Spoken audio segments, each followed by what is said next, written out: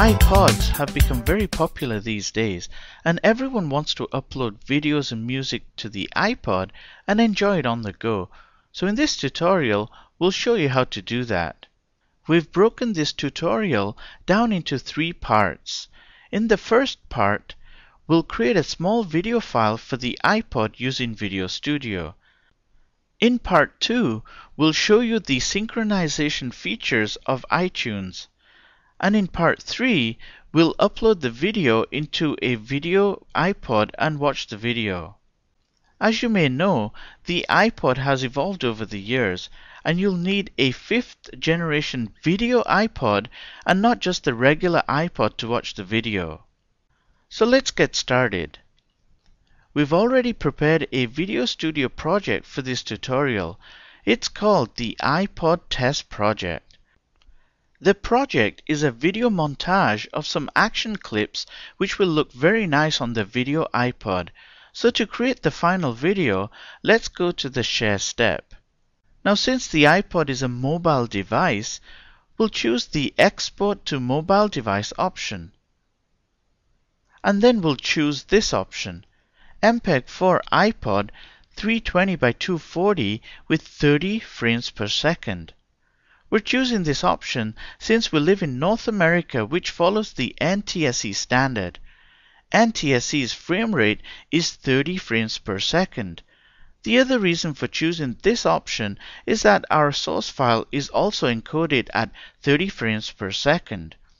It is very important to select the correct video frames per second that correspond exactly to your input source file. If you happen to live in an area, for example Europe, which uses PAL, and your input source file is encoded at 25 frames per second, then select this 25 frames per second option. We'll select the 30 frames per second option. Let's give our output file a name. Let's call it the iPod Test Project.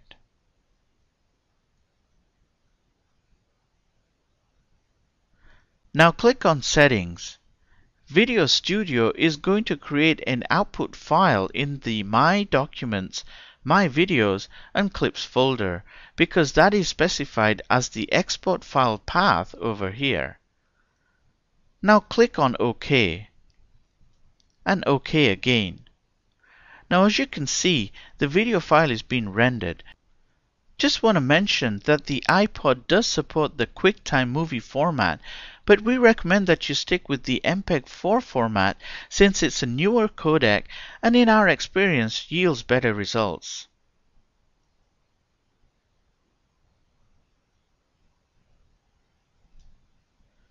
As soon as the file is created, it gets added to the library over here.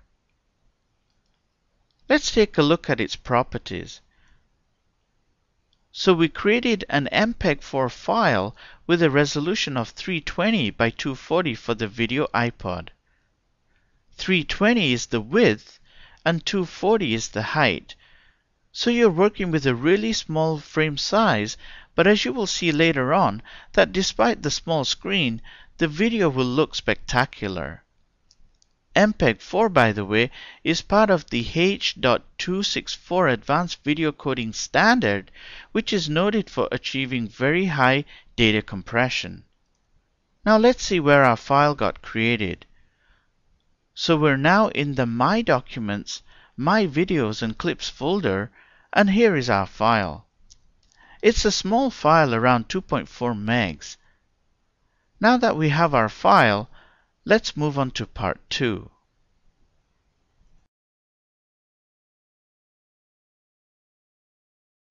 So we are now in iTunes version 7.0.2.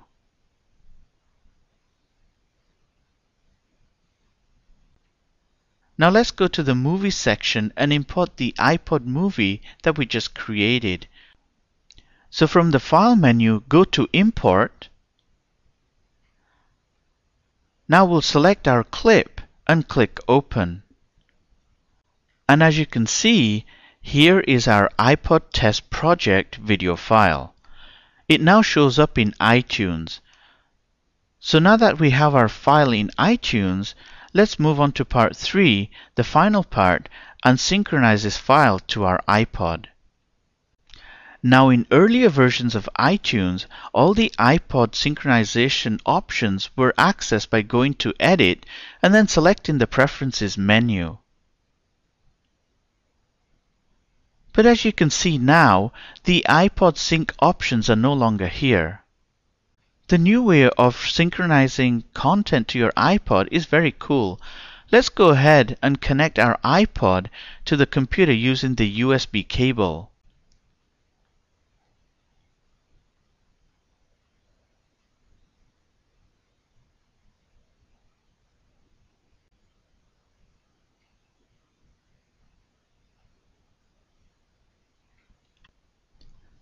As soon as the iPod is detected by iTunes, the iPod shows up here as an additional menu choice.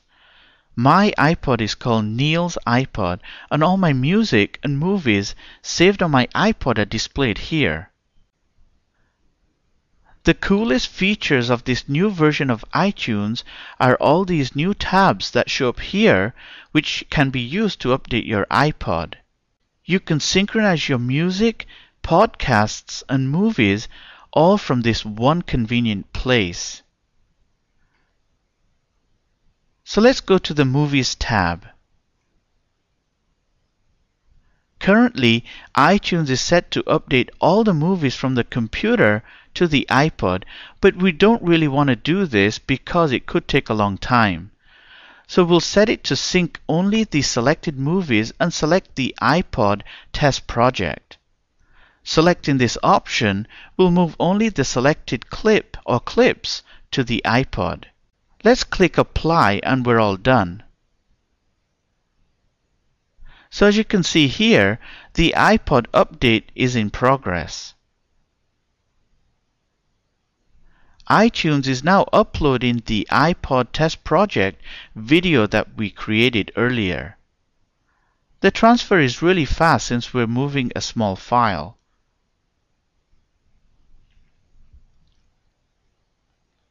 That's it. The iPod update is complete. Now let's play our video on the iPod.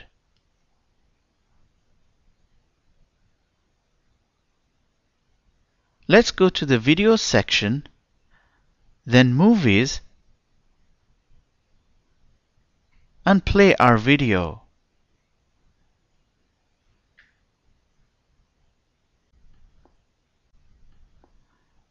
As you can see, this is a high quality video mainly due to MPEG 4, which is a fast and high quality video codec. Now, before we close, one final recommendation. Always use large fonts like we have. The rule of thumb for the iPod is keep the font simple. So for example, the sans serif fonts like Arial are a safe choice. The bigger the font, the better. So there you are. You now have great entertainment and training on the go. Wish you the best in trying this out on your own, and we hope that you're enjoying the video series so far.